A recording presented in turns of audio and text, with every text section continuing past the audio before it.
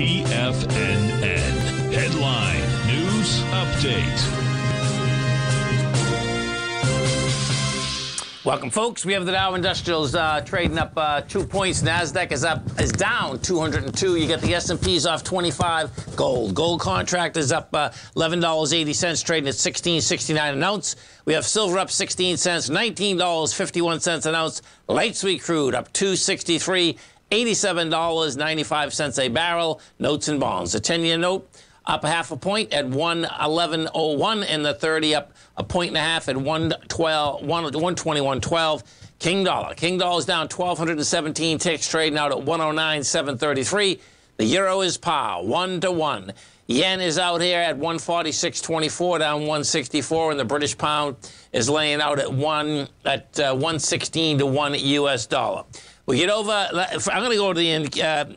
I'll go to the E-minis first so you can see this. It's been quite a day out here, man.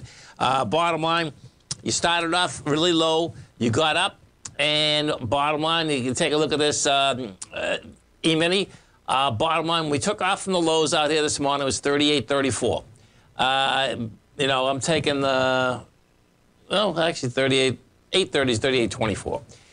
Bottom line, goes topside, gets up to this 38.97, and then check it out, man. It comes all the way back. And we just tested with lighter volume. That's what we've done here. You're going into, contract-wise, you're going into 100,000 contracts. The last bar is 26,000 right now on this bar here. We're at, just starting. So it's a test with lighter volume. NQs. We go into the NQs. Bottom line, NQs, same type of setup. What the NQs did is filled the gap from yesterday. You can kind of, let's see if, what did I have this on? Yeah, okay. So if I get this on the 10-minute, you're going to see how this shakes out.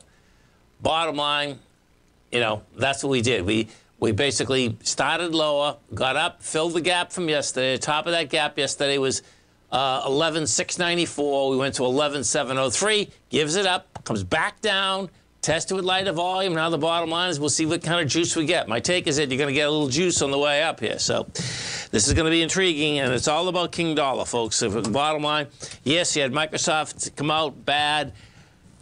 Google come out bad. Guess what? Bottom line, it's all about the dollar, man. The dollar is broken big time, and the dollar's took out the swing today of the 110.065. That dollar's on its way down to 104.646. Stay right there, folks. Come right back.